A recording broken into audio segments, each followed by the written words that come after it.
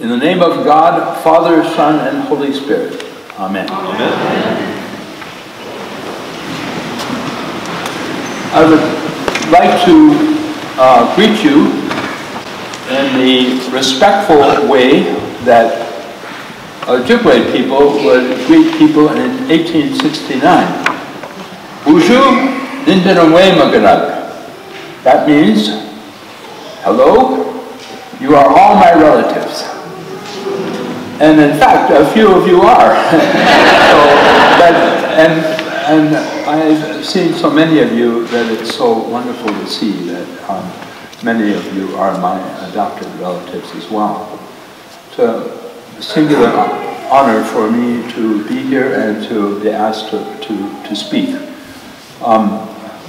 I have been reminded by many of you, however, that you know a lot about me, and that a significant number of you have reminded me that you know a lot of negative things about me.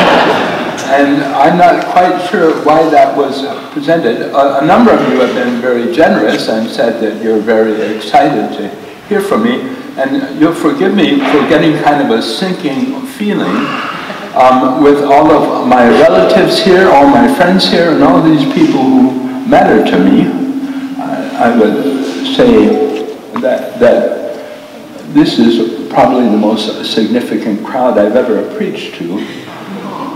There's absolutely no pressure here, and we'll see what we can do.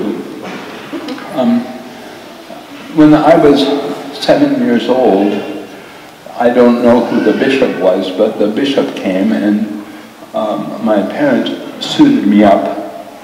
Probably the last time I wore a bow tie. And we were sitting over in that section on the side, and back then there were no pews. The elders will remember when there weren't pews. There were just these kind of rickety chairs that were there with pew sections in the back. And I was sitting there, and I was sitting next to a friend whose name will be kept out of the sermon to protect his identity. And it was a confirmation, so it was particularly long, and the confirmation classes back then were huge. They went on and on and on. And the bishop there, bishops were, I think, more characters back then than those of us today. He kept on going, daily increase in thy Holy Spirit, more and more. And it was a kind of a spooky thing to hear.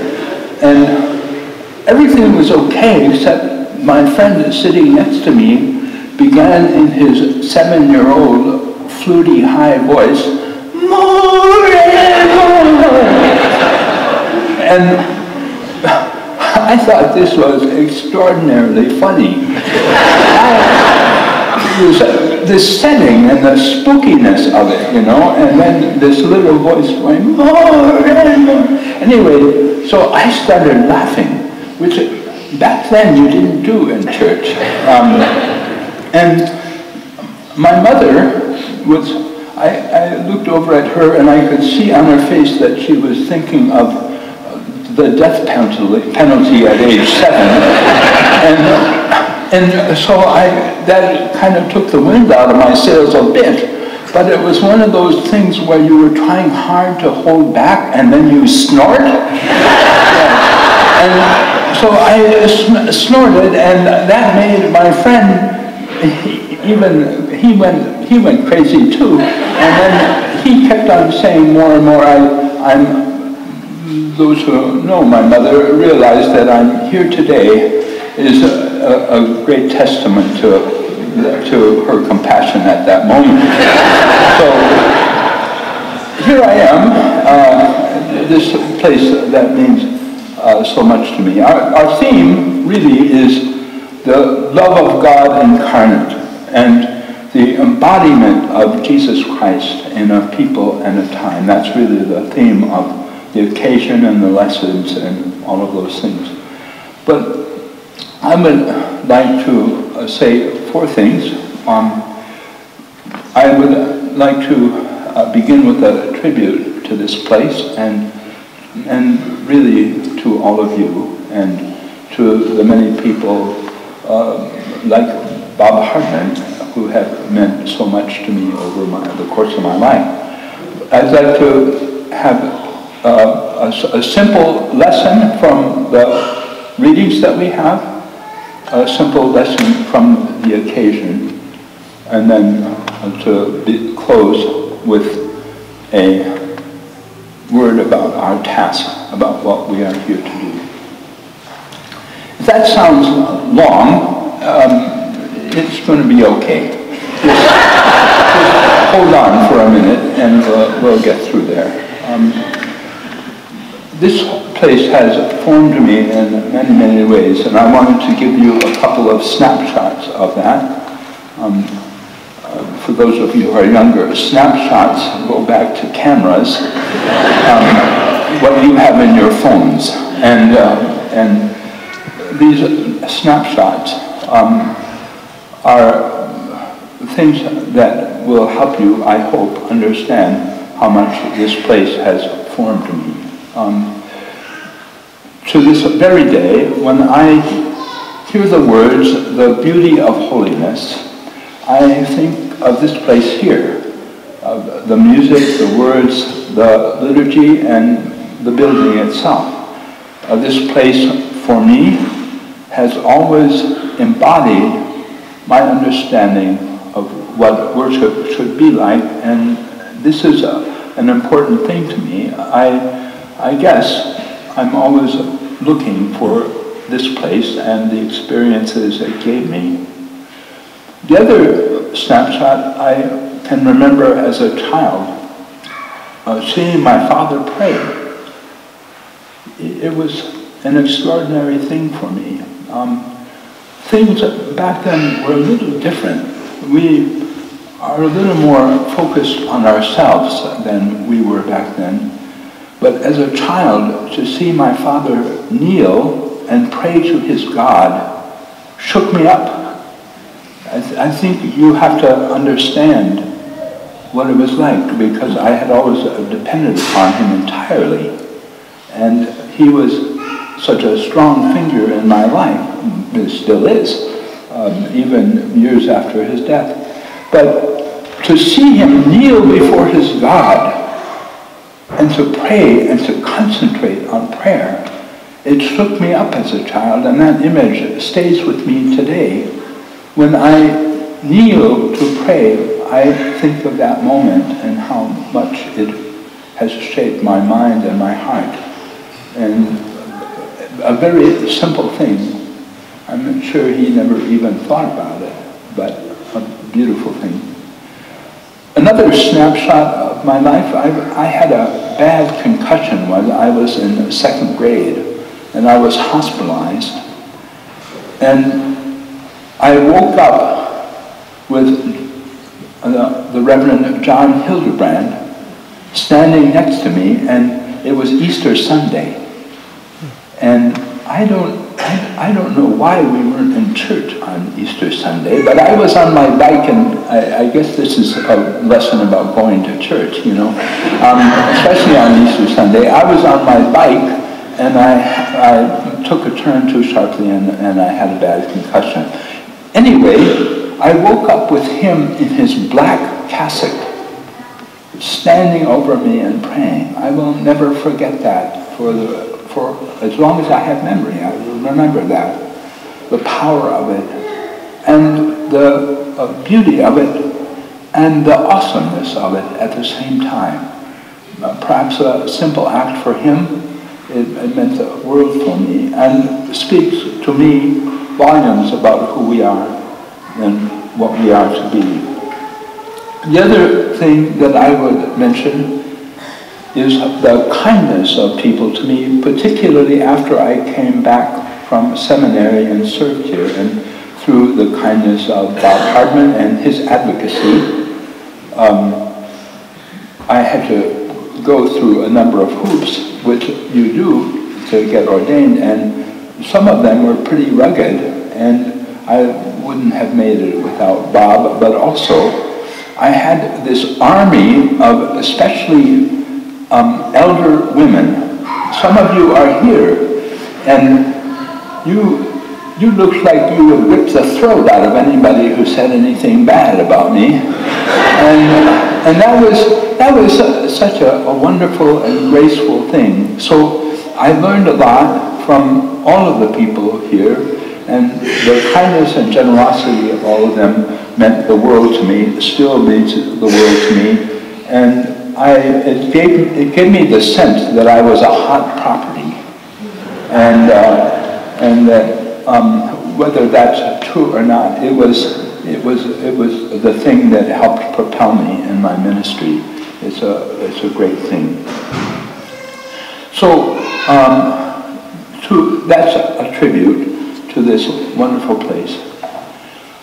Now, having given that tribute, I want to say that the lesson from our Gospels is not hostile to tributes, but it wants to put tributes in their proper place.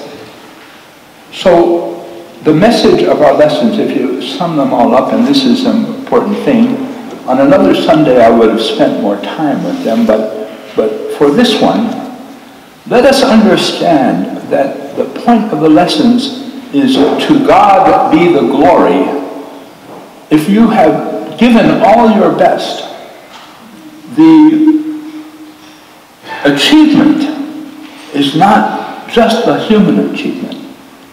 It is the power of God in your midst that is your greatness, your joy, your glory, your crown, your goodness.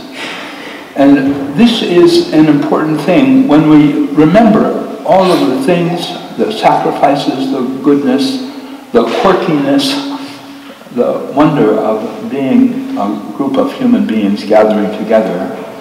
We have to remind ourselves that this is a group of people gathered together in the name of God. And that power and that strength is the magic, or what C.S. Lewis called the deep magic, that allows us to find grace and goodness in a group like this. That is critical and important. That's the simple lesson from the lessons. I'm close to being finished. The second simple lesson that we derive from is from this occasion.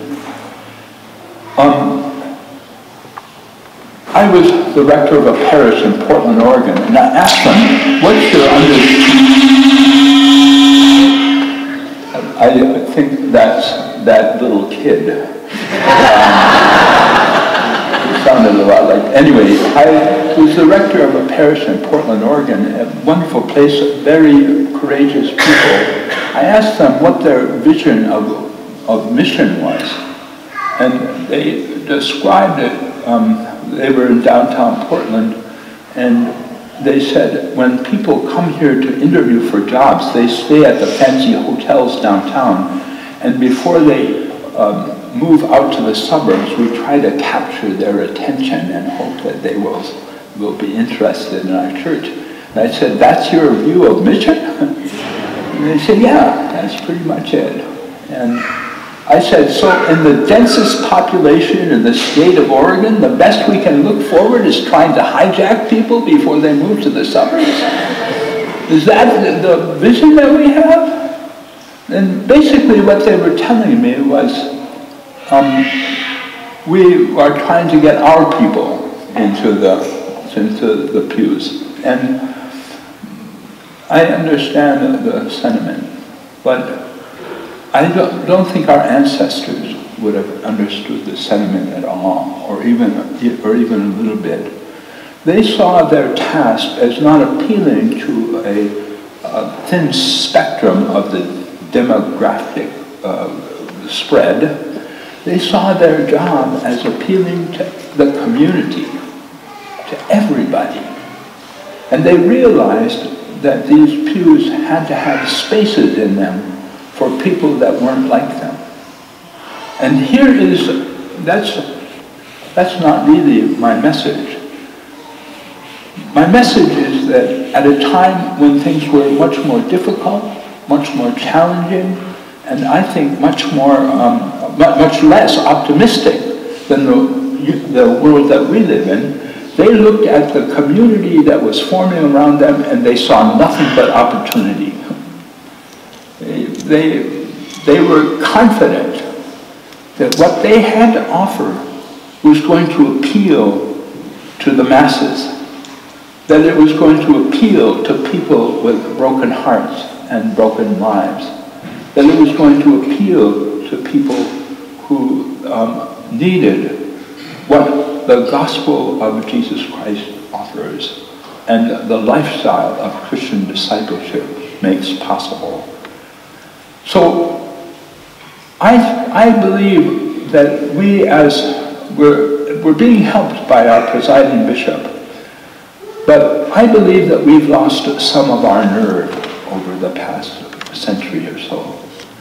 And we've lost a sense of what the power of who we are and what we have in Christ, the power of what that could be and what that could do, not just to bless us and our families, but to bless a community and to understand that our work is not just to attract a few people to an elite experience of worship, but our task is to see a world transformed by the love of God. And to believe, regardless of what things look like in the world around us, politically, socially, spiritually, that there's nothing but opportunity out there.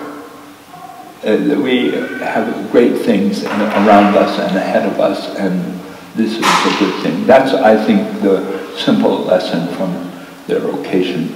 The final thing that I want to say, and usually I'm trying to get out of the pulpit, but I'm enjoying this so much sitting there that I'm half tempted to keep talking, but I will actually end my sermon now. I began with a story about how spooky I thought worship was here. The funniness of this old man saying more and more. He was probably younger than I am now, but he will forever be an old man in my remembrance. And there was this aspect of this life that was kind of spooky. And there is an aspect of our faith that makes us think that we are being called to be something other than normal. And I think that our task in the world in which we live today is to be human. To be human in the face of the cruelty, injustice, and nastiness that is in this world in which we live. To be human, to live humanly in the face of all of the difficulties. That's really, when you boil it all down to me, that is our task. And that is what you have been to me, thanks be to God. So the life, death, and resurrection of Jesus Christ is not to be an example of us of something unattainable. It is to guide us in understanding what it is to be human. And this is a wonderful thing. We are to be transformed in the mundaneness of our lives, in the normalness of our lives, in the compassion of being parents and being partners and to being friends. You certainly have been that to me. I am more of a human being because of this place. let us all join in the name of Christ in the noble task of being a human in the name of God in the face of all of the other things that surround us again and again. Thank you very much for listening carefully, and thank you very much for being who you are. Amen.